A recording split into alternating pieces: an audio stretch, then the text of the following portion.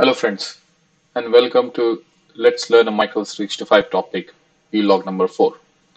Today we will learn how to connect Power Apps to on-premise SharePoint. Basically, I will explain how to install Data Gateway, how to make a connection in Power Apps, how to connect Power App data table with SharePoint 2019 on-premise. With this video, my objective is to install a Data Gateway for an on-premise SharePoint, and we want to load the data in Power Apps from SharePoint 2019. So let's have a look. Before I continue, I request you to connect with me on Twitter, LinkedIn, follow my blog, and please subscribe to my YouTube channel. So let's go ahead with the video. I am logged in one of my SharePoint 2019 servers. Actually, this is a labs environment I have created. If you want to know how to install SharePoint 2019 on an Azure box, you can look at my blog and you will find it there. I will also be pasting a link to that in my description of the video, and you can have a link and go there.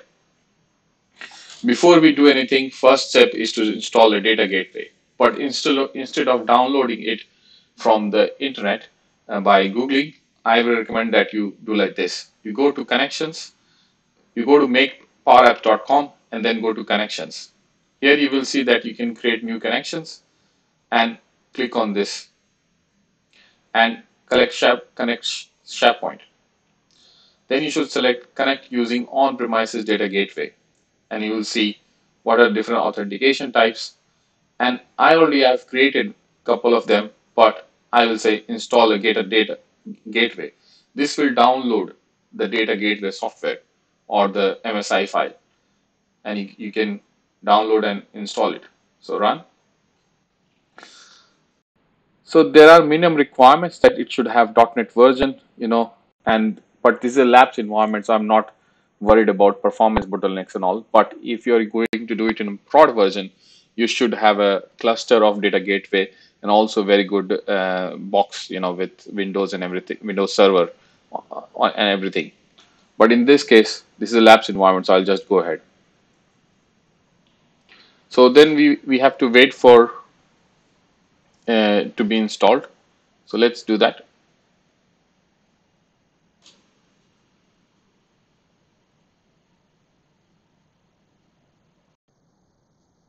Once the installation is done, we should provide email address to use this data gateway.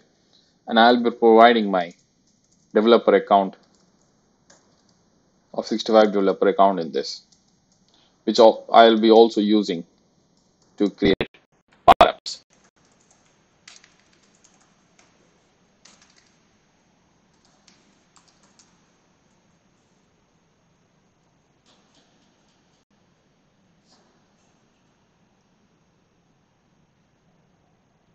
So it will ask for your user ID and password. We just need to wait for it.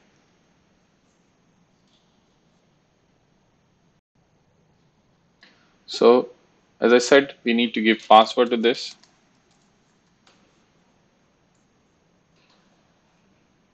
And you can say, it will say register a new gateway on this computer. So we will do that.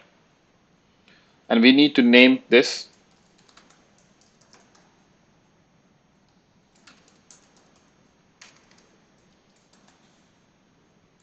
And a recovery key also. Configure.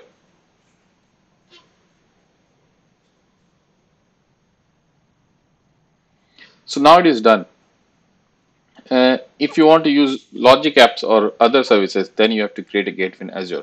But we are not interested in that right now. We are interested in Power Apps, which is already ready, and also Power BI, which is also ready, and Power Automate. But our most of the concern is with Power Apps. You can see the other tabs that whether it is, if you want to have another service account, you can do that. Otherwise, it always runs on NT service. And these are different tests you can do, but I have tested it and it works fine. Should be okay. And you can see where is the custom folder for Power BI also. Okay, so now we are done with this part.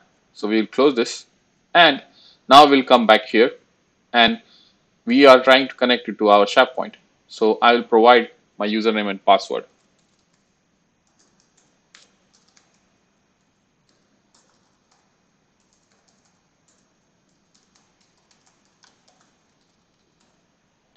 and I'll refresh this so that I get the gateway which I just created now. So you will say we created this one. Say create. So now our gateway is created. Okay. Now we will create a Power Apps and we'll try to connect it to the SharePoint.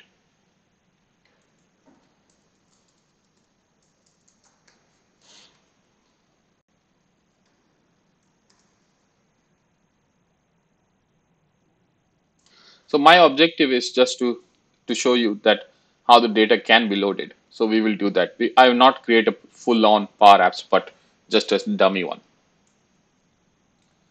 Now the first step is that we can connect to the new connector we have done. And you can see in the left you have SharePoint. And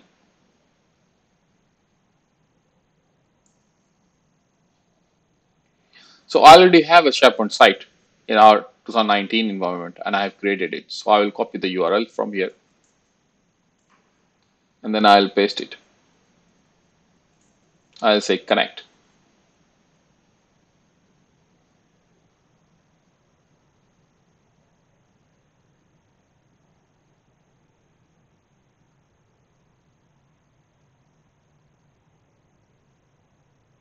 Okay, something wrong happened. I think I selected the wrong one.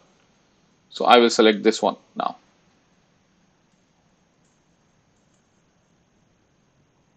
So now it is connected and I should input custom table name. What does it mean? That I need to enter the name of the list which I want to make connection to. So it will not load the names of the list automatically, as it does in SharePoint Online. So now you can see it is connected actually here. And I'll insert a data table as I said before.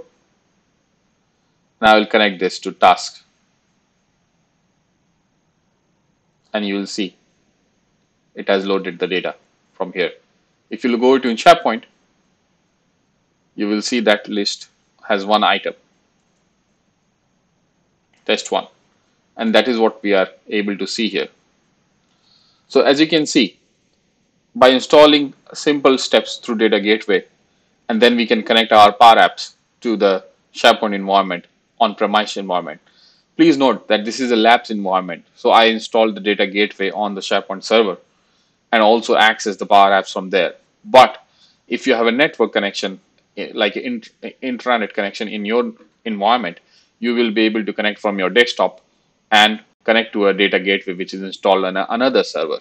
So for this labs environment, I just wanted to prove that how it works and show you the information. So that is how it can be done. So yeah, that's it in this video. And as I mentioned, don't forget to subscribe to my YouTube channel if you like the video. Thank you for today. Thank you. Bye.